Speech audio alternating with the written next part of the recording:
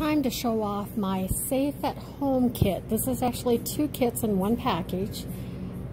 The administrator of the group did a Safe at Home kit that we could purchase, and it just has goodies for us to work on while we were home. And this is from the Julie Nutting Addicts Facebook group. Thank you, Misty. This is an awesome kit. So, starts off with some sequins that match the ephemera and the chipboard. And here's some of the stickers. Oh, that one has an extra little piece stuck on it. Looking good. Old chap. Cute. Here's some more of the chipboard.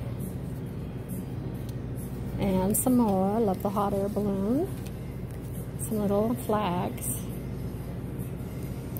And then the doilies. I can always use more doilies. I have a lot, but I love a new one.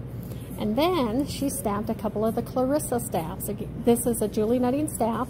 Fun hairdo. I can hardly wait to play with this. I have this stamp on order, but I don't have it yet. So now I can play before I get my stamp. And she put 2 of those in there.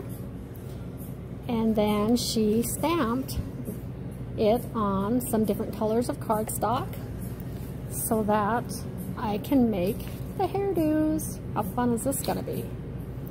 Also included were a bunch of paper pieces. How cute. Mustaches. The hot air balloons, vintage ones. Paper, paper, paper.